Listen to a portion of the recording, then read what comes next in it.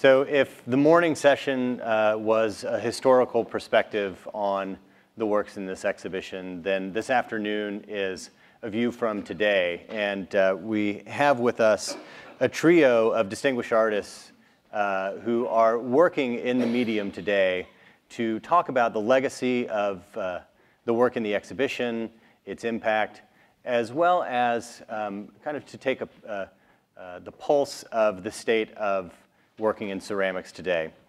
By way of introduction, I have some slides of the artist's work so that you have a sense of what their work is like and the perspective from which they're coming. So we're delighted to have with us today Nicole Cherubini. Nicole is an artist based in Brooklyn, New York. She just opened a brand new show at Tracy Williams Limited, which includes a number of works that engage ceramics in new and inventive ways. They incorporate ceramic objects in multimedia assemblages that go beyond traditional ceramics, but still touch upon and expand upon the vocabulary of the ceramic tradition. Nicole uses techniques of ornamentation, assemblage, and coiling to create works that meld the visual aesthetic of high art with that of the utilitarian object, incorporating unexpected materials such as chain link, wood, tufts of fur, and fragments of glass. Cherubini creates works that often reference traditional art historical uses of clay, such as vessels or vases, but which simultaneously overturn those conceits. Cherubini's work has been exhibited at notable institutions such as the Santa Monica Museum of Art, the Institute of Contemporary Art in Philadelphia, and the Studio Museum in Harlem, and also MoMA PS1, among others. Also on our panel today, we're pleased to have with us Ginger Geyer. Ginger, many of you may know because she lived here in Dallas and worked at the Dallas Museum of Art for many years. Ginger earned her BFA and MFA degrees from Southern Methodist University, and then worked for 13 years at the Kimball and the Dallas Museum of Art in conservation, collection management, and planning. She received a Master of Arts in Pastoral Ministry from the Episcopal Theological Seminary of the Southwest, and she has also been an adjunct professor there and at Concordia University. Ginger's work is astonishing as ceramics, as far as ceramics go. Ginger makes porcelain. So what you're looking at is a glazed and painted porcelain object. A bunch of her work touches on art history, on theology, on politics, and again, what you're looking at is porcelain. And many of the works derive from an imaginary, rambunctious girl named Clora.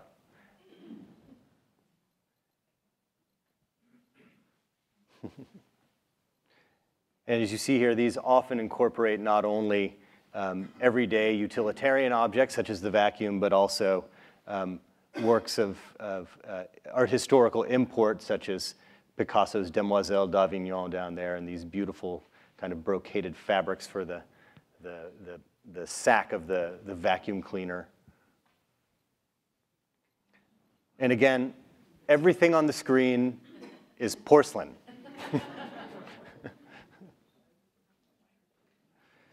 Our third panelist today is Brian Molanphy, who many of you know as the Associate Professor for Ceramics at Southern Methodist University. Upon completion of his Ceramics MFA degree, he was awarded a Fulbright Fellowship to study at the National Manufactory of Sèvres in France. And as an artist in residence at the Alberta College of Art and Design in Calgary, he completed exhibitions there and in Santa Fe, New Mexico. He has returned to France numerous times as a fellow of the Camargo Foundation in Cassis and as a fellow of the Brown Foundation in Minerbe, which led to several exhibitions in France. He is an elected member of the International Academy of Ceramics, which presents contemporary ceramics at its highest level, including fewer than 80 American artists. And Brian also began teaching ceramics at SMU in the fall of 2011. In 2012, he was awarded a Meadows Faculty Development Grant and a University Research Council grant for continued research on marbled clay in France. Recent exhibitions include Monde Céramique in Aubagne, France, Craft Texas at the Houston Center for Contemporary Craft, Les Fontaines in Beaumont, France, and Beyond the Brickyard at Archie Bray Foundation. And as you can see, Brian's work deals not only with this kind of beautiful marbling in ceramics, but also tends to take on a more conceptual framework, and tends to be inspired by minimalism and installation.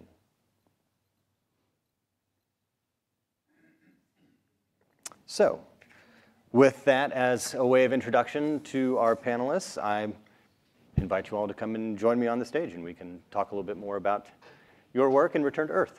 Well, welcome. Thank you all for joining me on this auspicious day and celebrating. And of course, at the end of our lectures this morning, someone asked the question about this kind of divide between fired clay that we call ceramics and fired clay that we call sculpture. And we'll get to that a little bit later. What I first like to start off with is, now that you've had an opportunity to see the exhibition, you may have been familiar with some of the works of art in the exhibition, and perhaps some of these are new to you. But I'm curious about your impressions from the works of art that are on view in Return to Earth. Nicole, did anything in particular strike you? I walked in and my first thought was, I can't be here, maybe then. It was really amazing to see all these artists that I've looked at through the years and come back to over and over again together, and just seeing how they use the materials. And just, it was such, there's this ability to keep the material sort of wet and moist in this way that clay gets very static and heavy. And I think because they had experimentation with so many other materials, when they came to this, they were taking sort of all that energy and putting it into the work without being sort of caught up in the technical of it. And they also had support that they could make whatever they wanted and someone would help them make it. So, but that was one thing that just I kept coming back to, and also this sense of kind of glazed and unglazed, and how clay really is like seeing itself as a material, not just something that glaze goes on, and sort of this balance between the two. Yeah. Really kind of. Yeah. I mean, your work obviously incorporates a number of different media and tends to use ceramics in a broader kind of practice of assemblage. And I wonder if the kind of works like Miró's works, which are all essentially assemblages of various aspects of ceramics, or any of say Picasso's, which takes elements of the ceramic tradition and transforms it for his own purposes. Did those kinds of things resonate with you? Yeah, and I was like, even just looking at that blue top by Picasso, the white and blue one, I just went right back in with the tool and took the glaze away. Yeah. And just those moments that are so sort of like, it creates so much depth in the material, and it creates a completely different conversation, because it's kind of this not considering it a whole, that I think really makes it sort of pushes into the realm of sculpture as opposed to object. Yeah, yeah. Ginger, your work incorporates quite a bit of art history, and often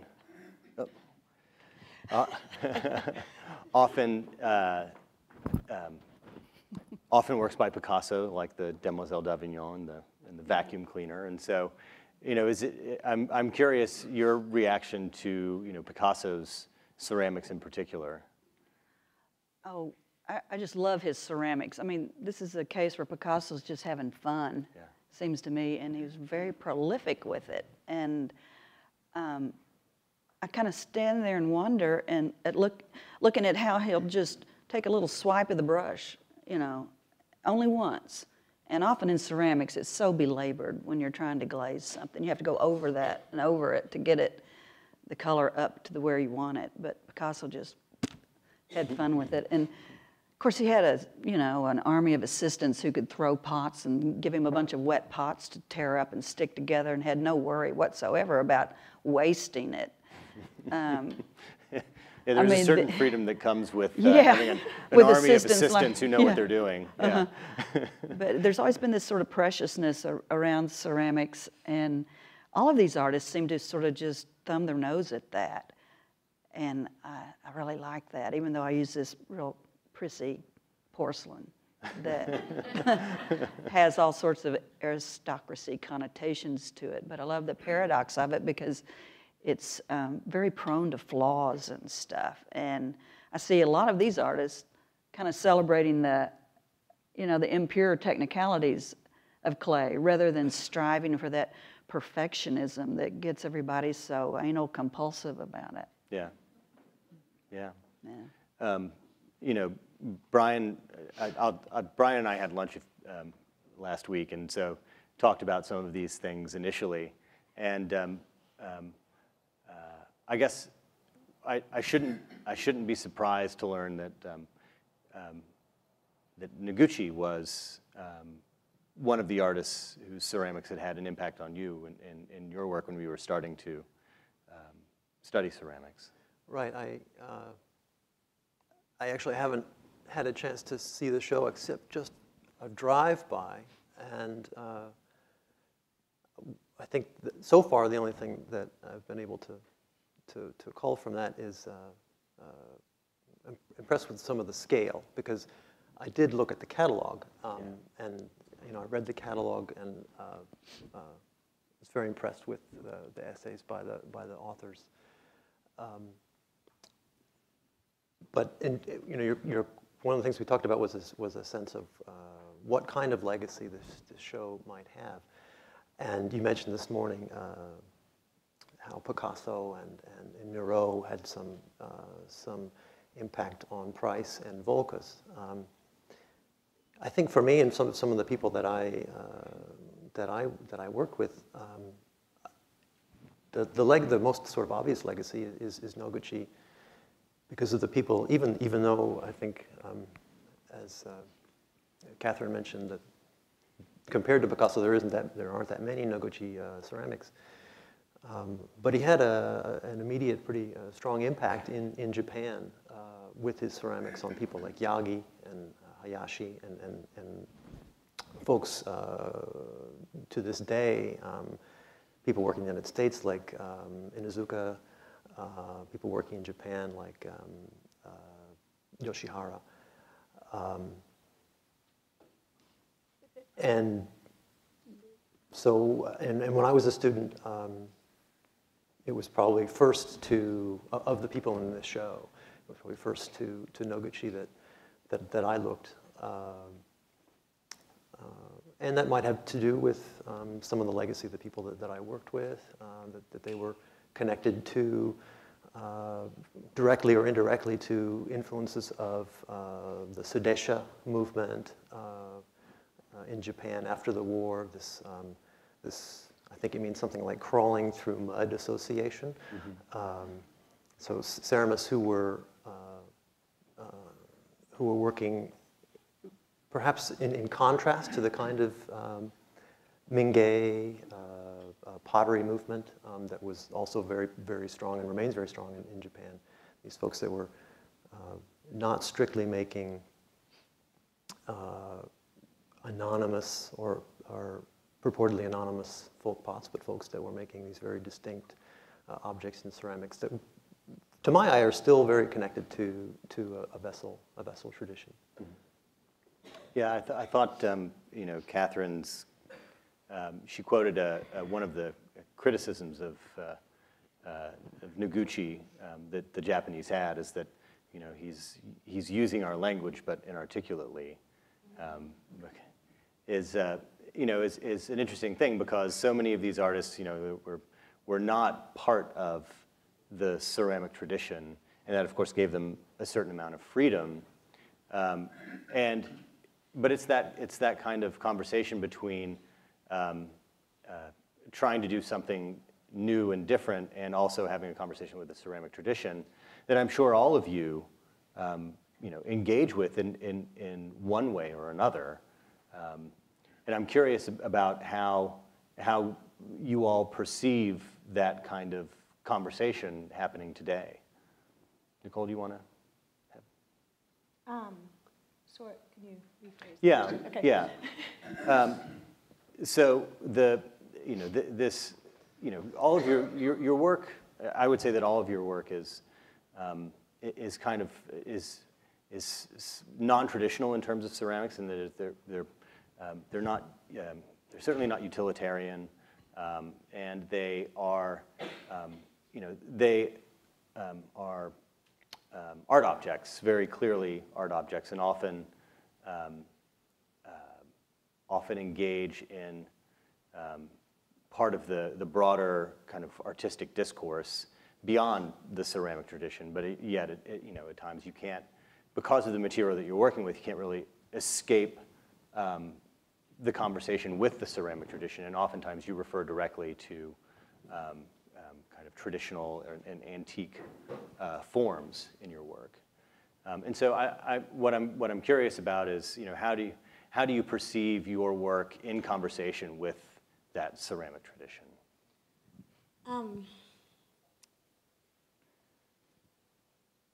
I guess I think of my work very much invoking the history of clay, and I feel like if I'm going to use the material, it's going to be inherently present, so it has to be part of the discourse. Mm-hmm. However, there's the big divide between art and craft. Right. So it's almost like I feel like I'm engaging the history of ceramics, but not necessarily the history of craft, and I think there's two very different conversations. Mm-hmm. But I do feel like even every material I use, I guess I go back to kind of like a process artist in the way that every material has a meaning. And so why would you use it if you're not sort of in discussion of it or showing what that material is? Right. So I guess, does that answer the question? Yeah, we were talking. It's a tough question. Yeah, I know, it's a big question.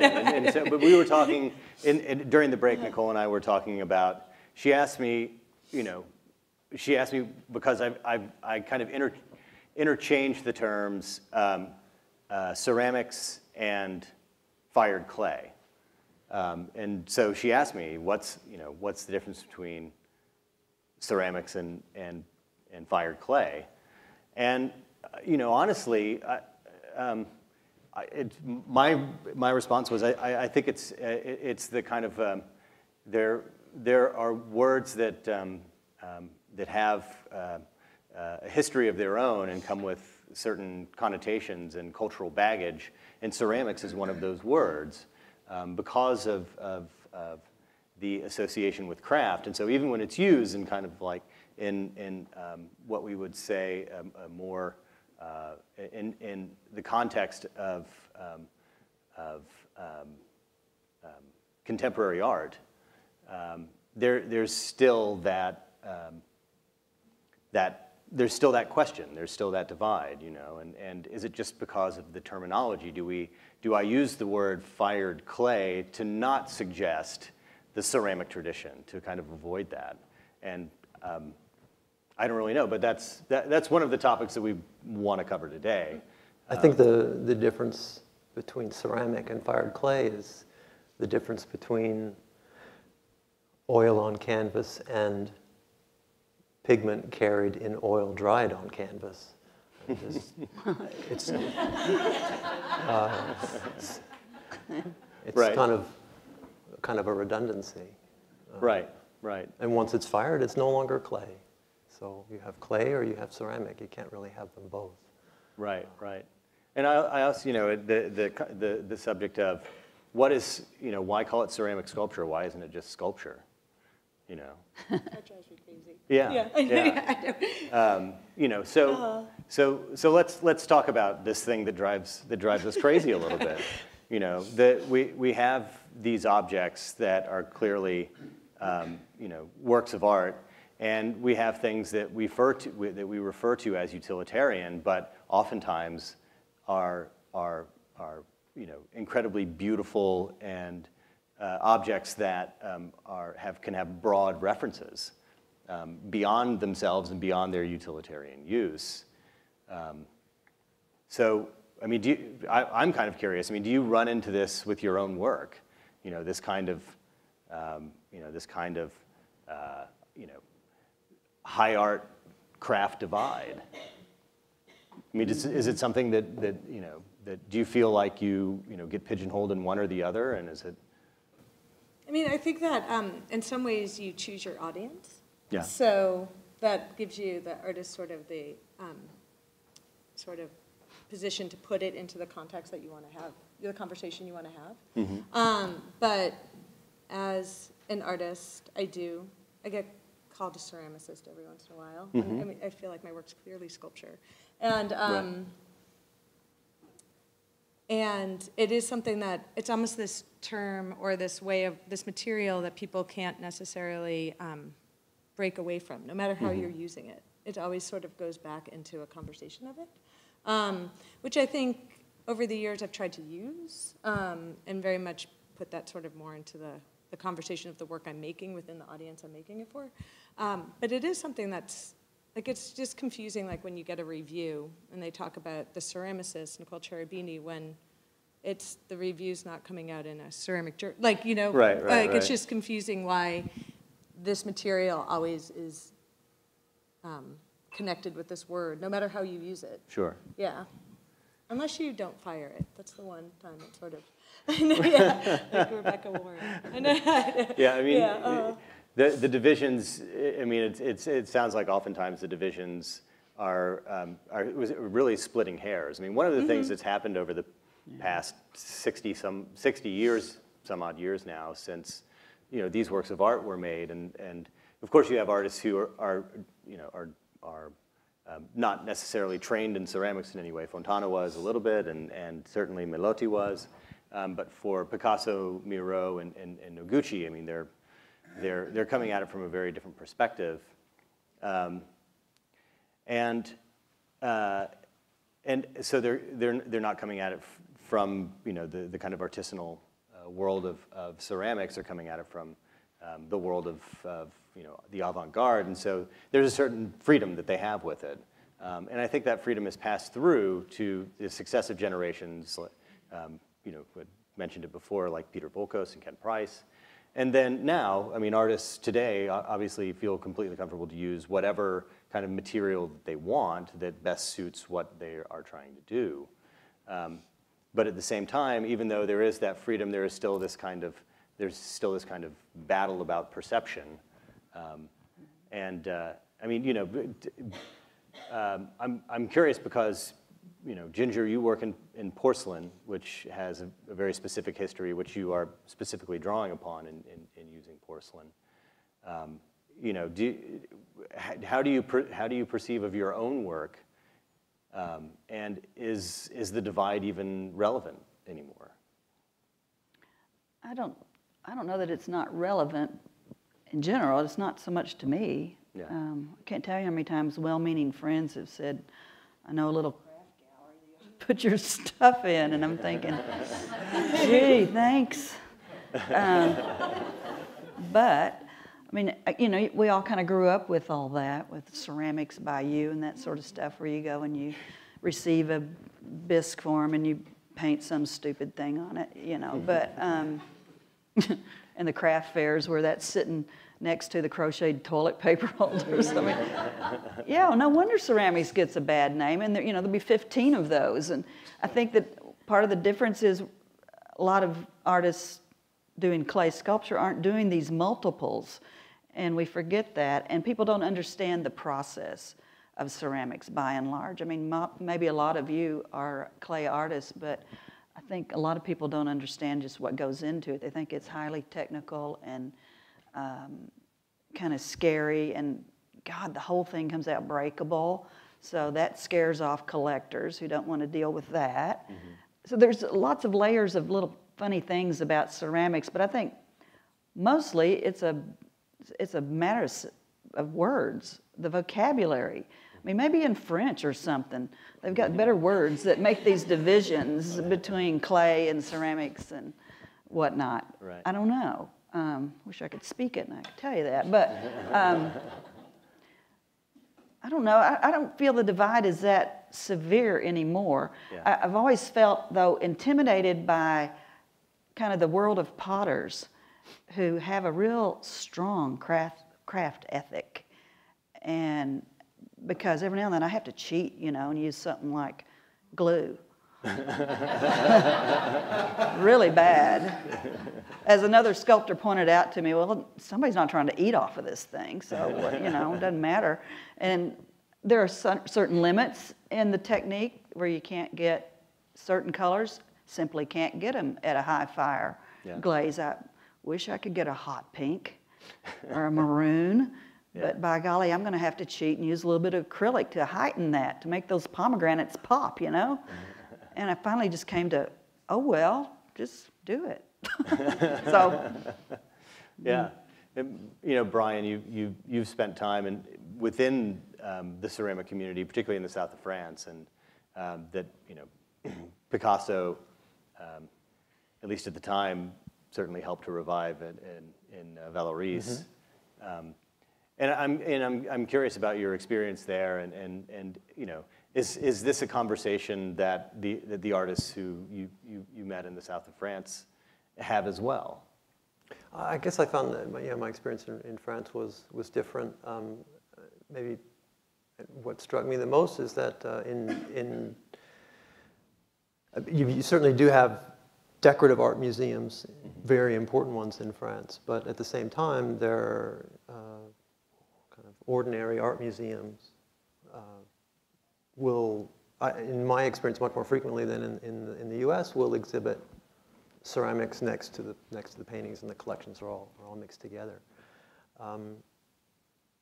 I appreciated in your preface of this idea, the word discarded. The artists have just kind of discarded these distinctions, and I'm very comfortable with that. I mean, I think there are folks who will want to pursue those conversations, and there was a symposium last year at the Cardiff School of Art about ceramics and sculpture, different disciplines, shared concerns. So, I mean, that material is out there on the web if folks want to pursue those distinctions. But I'm more inclined to what you wrote about Miró, for whom there weren't these distinctions. There was just art making, and I feel that's a more comfortable place. So whether it's artist, potter, ceramist, and one thing though, a word that does stick in my craw is ceramicist. None of us are ceramicists. A ceramicist is a historian of ceramics, not a maker of ceramics. So right. that one should be left to the art historians. That's what they do.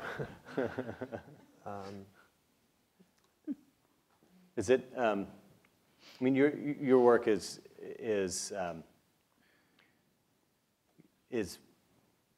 engages in kind of a much more kind of contemporary conceptual framework. Talk a little bit about the piece of the arrows. Right. So that's it's called Criminal Centennial, and it's for the centenary of Adolf Loos' Ornament and Crime, which was first published in 1913. In which Loos talks a little bit about mark making and ornamentation, and how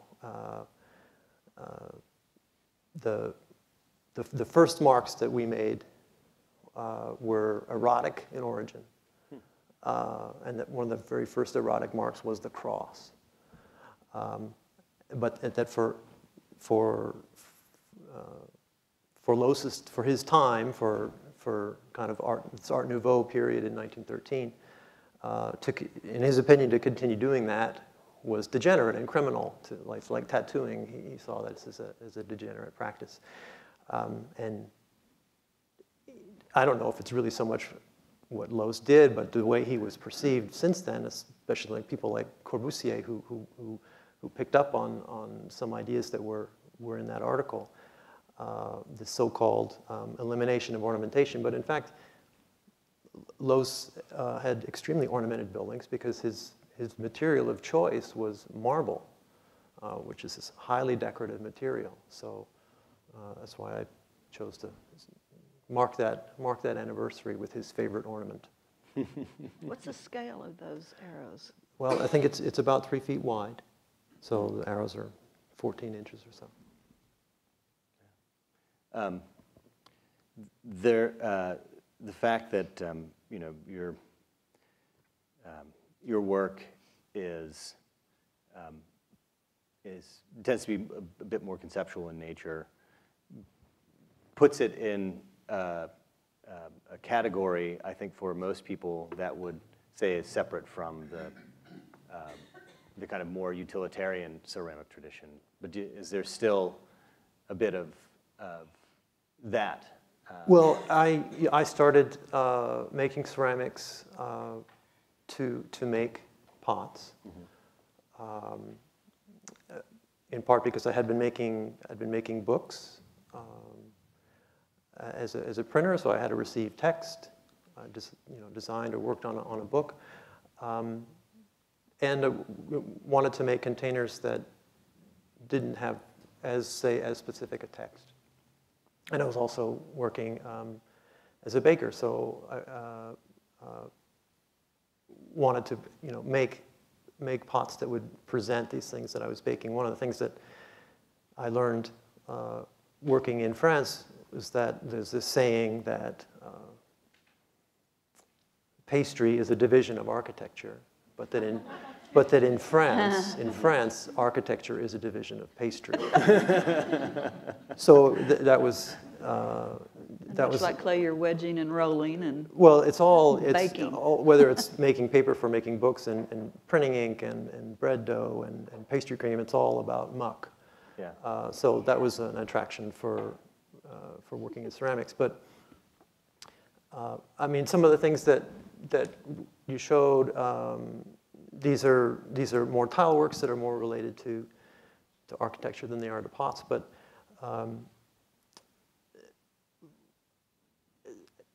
I always have to think about the idea of what constitutes something as conceptual, because I don't know of anything more conceptual than a pot, as this extension of the body, a replacement for a body part, and that also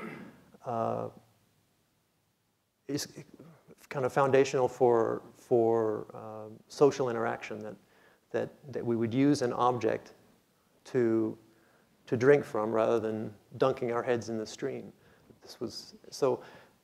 I think of them all as whether it's a so-called utilitarian pot or architectural ceramics or ceramics that are sort of inspired by the history of ceramics. Or, they all have, I think, very powerful conceptual foundations. Yeah. Sarah, one of the things that I think is interesting is the kind of persistence of clay. I mean, clay is one of the earliest materials with which we have made works of art, from prehistoric figurines to the present day, and it still seems to hold such a broad fascination for artists. And for many of the artists in the Return to Earth exhibition, there was something about the physicality of clay, also its metaphorical associations, and the kind of ease of manipulating the material. And I wonder if, since you all have chosen to work with this particular material, what was it that drew you to it in the first place? Nicole? It's funny to think about the ease to work with it, because it's such a hard material to work with. And to actually get the freedom that you see out there is so incredibly hard. But I mean, I always loved clay ever since I was little. I remember when I grew up in the city, and then when we moved to the suburbs for a little bit, and I spent all my time making mud pies. So there's always just something about the process of the material, and just I love the fact that it records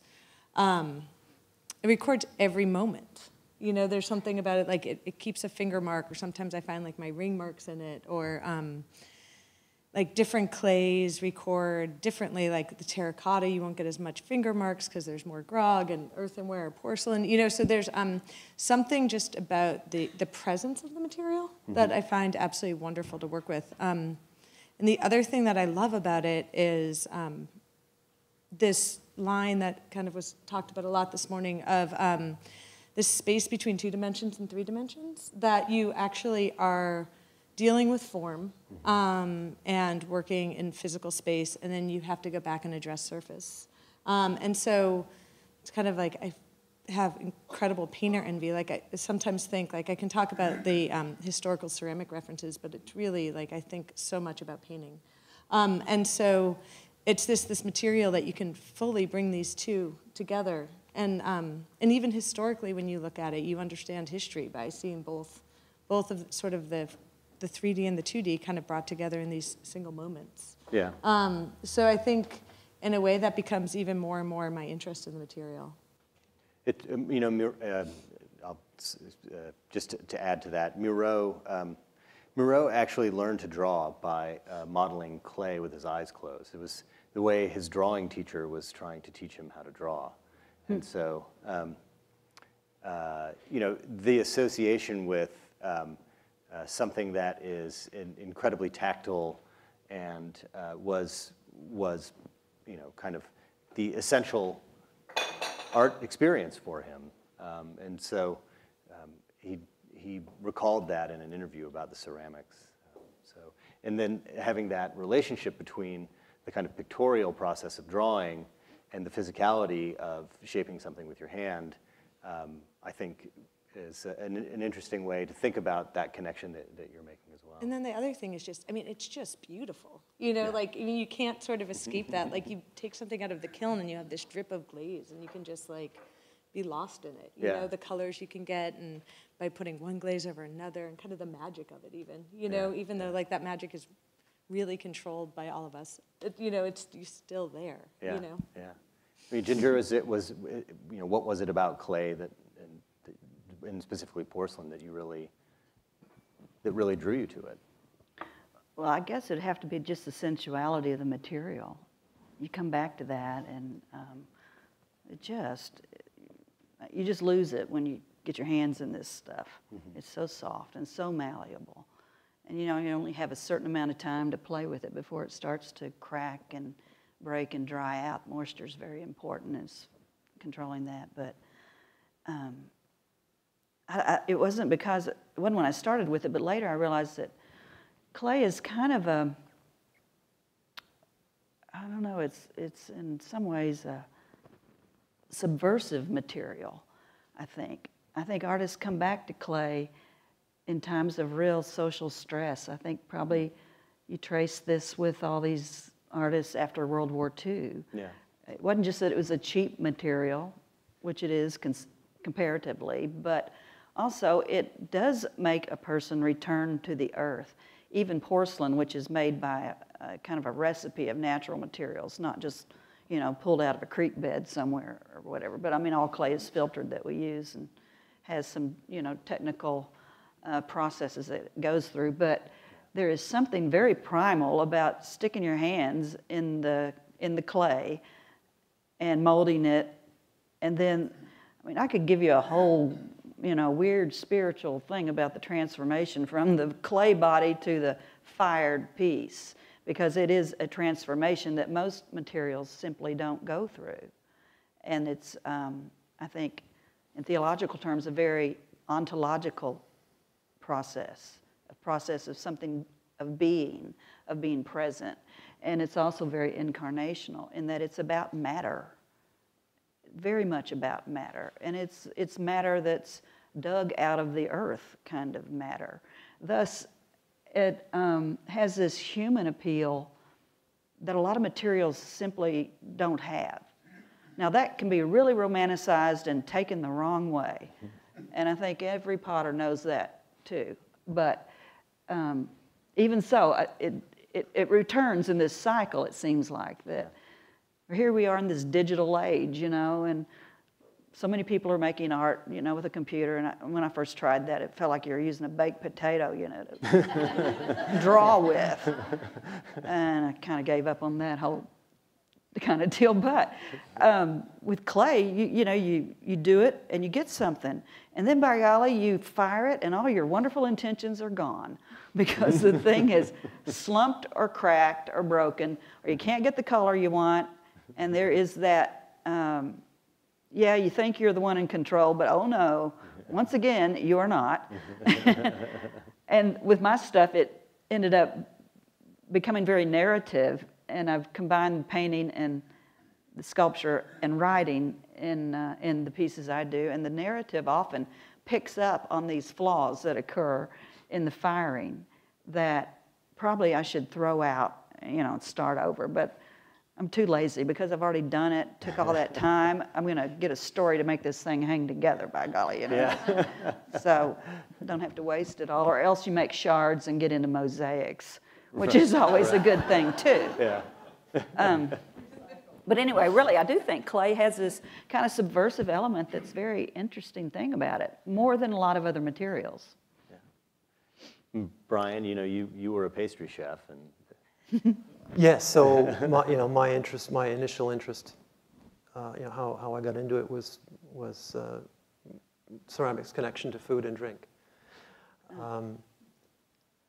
But if I can try to pick up on some of the things that Nicole and Ginger were saying, you know, this ontology and bringing something into being makes me think of the poetry of that kind of creation. That I guess for me it is in a way more linked to a poetry than to a practice, because there's this thing that we bring into being, and it initially sometimes there is an immediacy to its presence, and I think that's something that's celebrated maybe more in ceramics than in painting. I'm not really sure why, but you know, there isn't maybe a paintbrush. There's just a hand making these marks. But I think that that's an attraction. But I also think that immediacy is maybe overrated in ceramics, because you know, as Ginger's saying, there's actually a very elaborate process and really great mediation through which the clay goes to become ceramic. So at the one time, there's something very close to the maker, and then but also it's very distant, very risky, and the final product is not always clear. And I'm thinking of some of the photographs that in the Picasso that they included with the Picasso article. You know, he's painting these dishes and using the fishbone to make a print on his plate, and there's a certain immediacy to that. But at the same time, the colors that he's painting are not the colors that he's going to get out of the kiln. Yeah. So there's also this distance. Yeah, very important point. Yeah, I mean, and color. Oh. That, you know, for Miró, that was great. I mean, he loved the fact that, and color is incredibly important for Miró, but he loved the fact that he didn't know what he was going to get every time he put something in the kiln. Yeah. You know, he had a certain idea. They had like color charts of glazes, and so knowing what to mix to get particular colors. But at the same time, variations in the heat of the fire, variations in the smoke that, you know, from the wood would change it. And he kind of reveled in that element of chance. Let's look at this from a slightly different perspective. You know, why is it that we can look at your works of art and say those are clearly works of art, and but we can't look at a pot on a kitchen counter and think of that as a work of art if it's got something in it. Nicole, your husband is also well, you said last night he's a potter. He's a potter. Yeah. Mm-hmm. So I'm sure that, you know, does he think of what he does as art? Yes. Yeah, completely. And I always tell him that potters are sort of the dawn of social practice, and and also right. minimalism, because they sit down and they do the same thing over and over and over again, you know. Right. So they understand form in a way that just no one else does, you know. Yeah. But I mean, for him, it's a very confusing subject, Mm-hmm. you know. But I certainly know everyone who uses his like glasses or his cups or plates or whatever gets such pleasure. Yeah. Like in the way that I can go look at a Fontana and just like get such pleasure, you know. Yeah. And so it's that very interesting moment of when did art lose part of daily practice? You know, like when was Right. the separation and why? Right. You know? And so many of the artists in this exhibition turn to ceramics because of those associations with daily life to try and strip away that division between art and life. Which is one of the wonderful things about working with clay, is that you always have that space that you're coming back to. Yeah. I think just in a conceptual format, you know.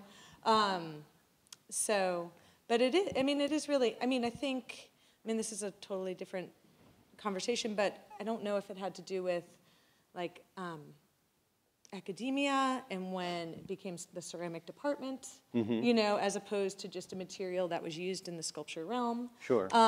Or when these ceramic departments started being potters and sculptors, and so they're within the program there was a divide. I don't know, like, Yeah, I don't right. really know. I mean, we talk about it all the time. Like, I mean, I remember meeting him and I was like, oh, he's a potter. And then now I have utter respect and reverence for what he does, because it's something that I can't sit down and make something that's going to give someone such intimate pleasure. Right. You Right. know? Yeah. And then, you know, Ginger, a lot of your works are you know, essentially porcelain replicas of very kind of commonplace utilitarian objects. Mm-hmm. And so it has another relation between the commonplace and utilitarian and ceramics. You know, it seems like you do have that same, a similar kind of, you're thinking about those commonplace things around us in a much more kind of a complete way, and looking at those things artistically with a certain amount of reverence and wit. I mean, Well, I've always been an advocate of trying to find the holy in the common, for instance, and because we just live in the ordinary world we live in, whatever it happens to be, what century we're plopped down in, you know, there are things around us, and some of these things are absolutely transcendent, and that might be a beautiful Japanese teacup or a beautifully made vase that has as much punch to it as, you know, an incredible Brancusi up here or something. Mostly that doesn't happen. But there again, you're not going to have these mountaintop experience every day, all day long, or you're not going to have them at all. And so all the other stuff in our lives can actually be fraught with meaning if we just know to look for it. And sometimes that meaning is what keeps you going when everything is so bad that nothing else works. You can get that kind of dialogue going with a rug on the floor or a light bulb or what have you, and find sustenance to keep living. Mm-hmm. I mean, I think art just makes us know our humanity and know that we're alive in times when the whole world is saying otherwise.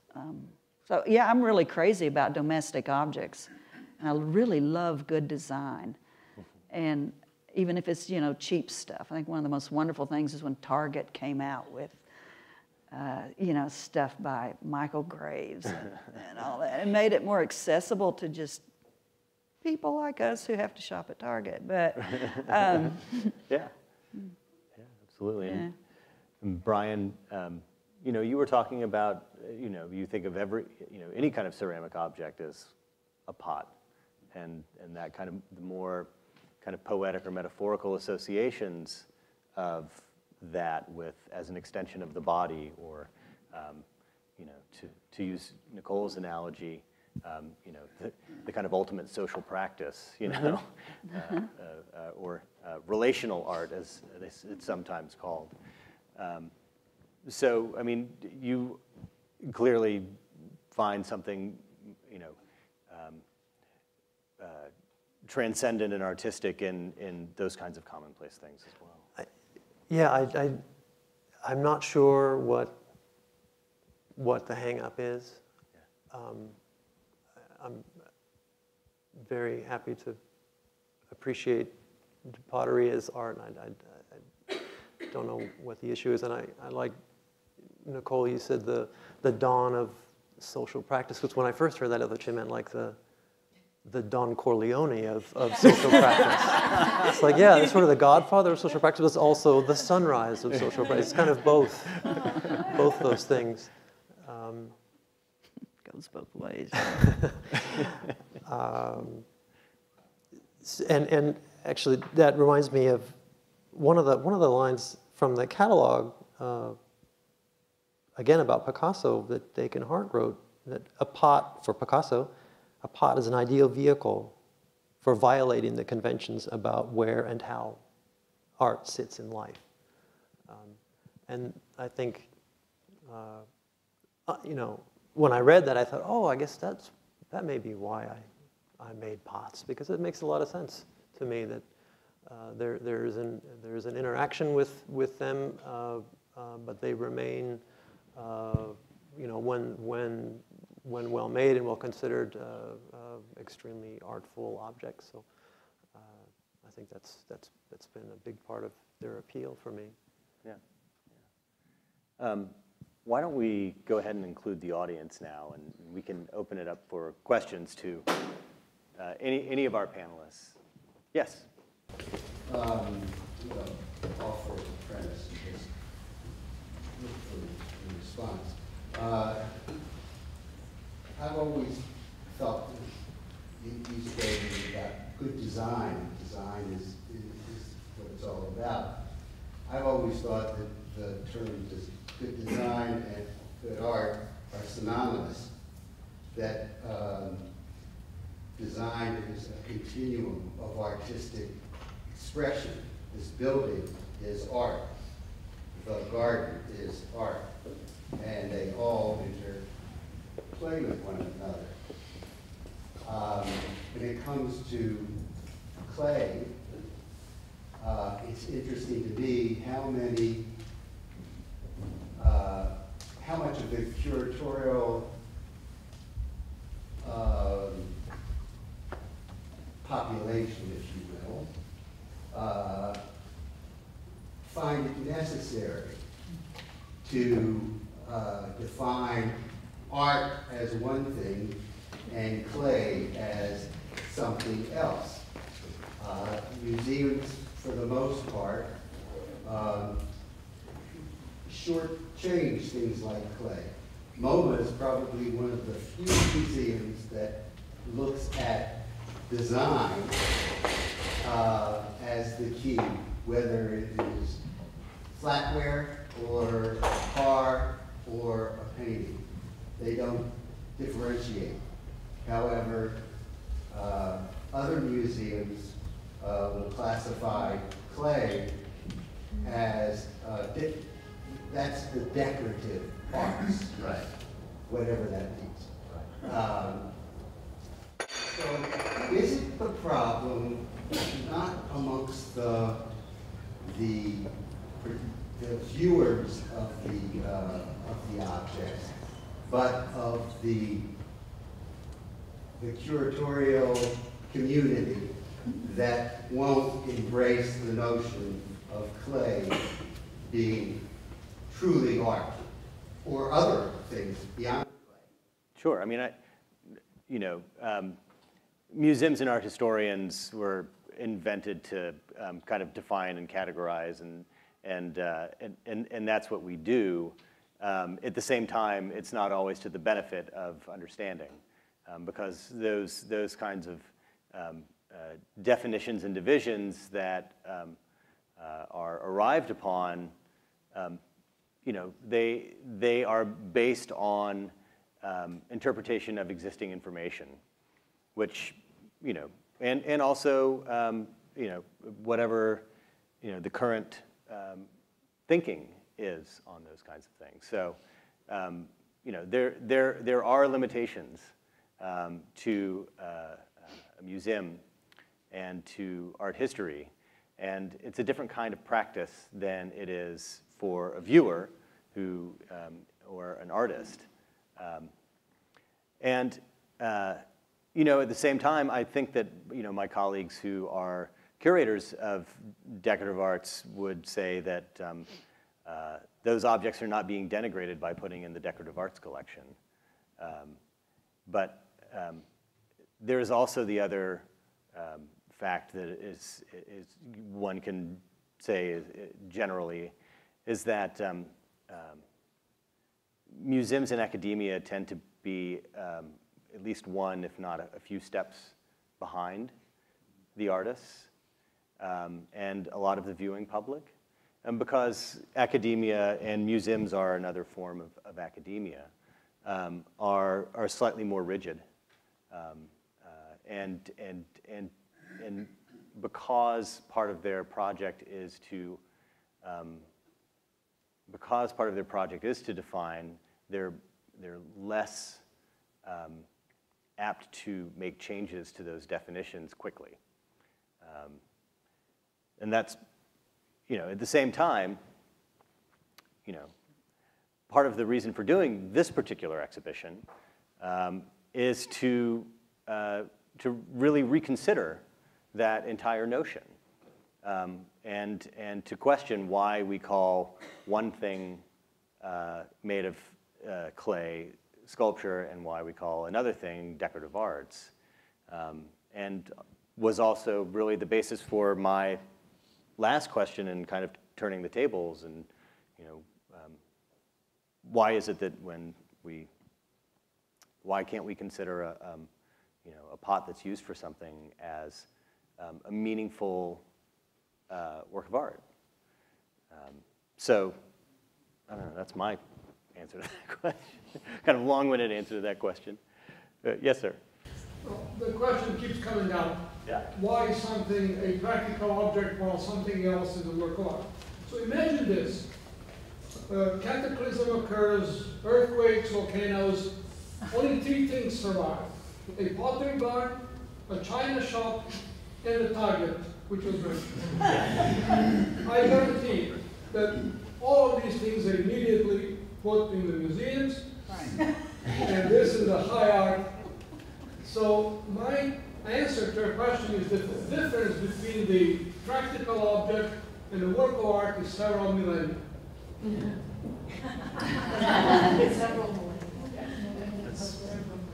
That's a valid point. Yes.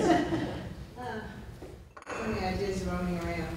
There are certain constants and there are certain variables, and it seems like they reflect, the variables reflect culture, reflect the times, and a decision is made on, what words you're going to use and what they mean, which kind of puts a burden of education on the people who are making these choices. Like saying, okay, in this era, I'm going to use this word to mean this, and you could be talking about focus, intent, materials, science, craft, art. It depends how you want to put those together. So you can, if somebody in the last century, the century before, were having this exact discussion, it would be interesting to see what words they use, because words represent culture, intent, and a lot of those. That's what I'm hearing, some of these elements we're talking about. I mean, I think a lot of these kinds of questions about terminology and perception, you know, center around what is essentially the kind of degradation of academic distinctions, and because, you know,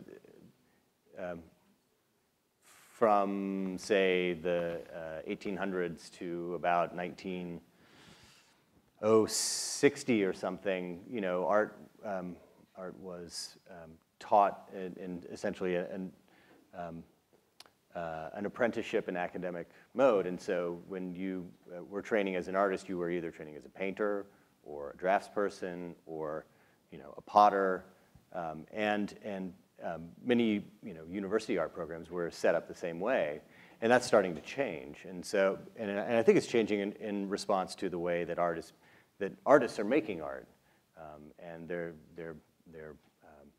not making art with those kinds of very rigid distinctions, which I think is fascinating, and part of this kind of series of exhibitions that, you know, these couple exhibitions that we've had of the Ken Price retrospective, and then now the Return to Earth exhibition, kind of traces that history back to when it starts to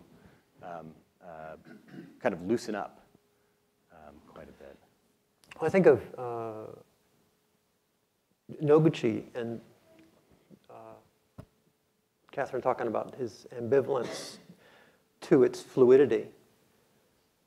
And that's something that I think is both a part of the material, the clay, but also, you know, the discipline of ceramics. That it, you know, back and forth, it sometimes is, you know, going into a decorative arts collection, sometimes it's not. We've talked about how ceramics can have this, can play this subversive role within those categories. So, but there have to be categories to subvert if there's going to be any continued subversion. So I feel like I work in a category of ceramics, but I think that category is the perception of that category is greatly varied, and mine. I have a particular view of that category with which I'm very happy, but then, you know, others may not be. But you know, I just go back to Miró's idea of, well, there's art making, and that's I think a lot of us are more about that. Artists are, and categorization is maybe for some others. Yes, ma'am. Yes, Nicole. Are the forms that you used, like frames around your work, are those clay or are those wood pieces? There's the wood. Okay, because I'm thinking, how did she? No. Okay, thank you. They would never do that.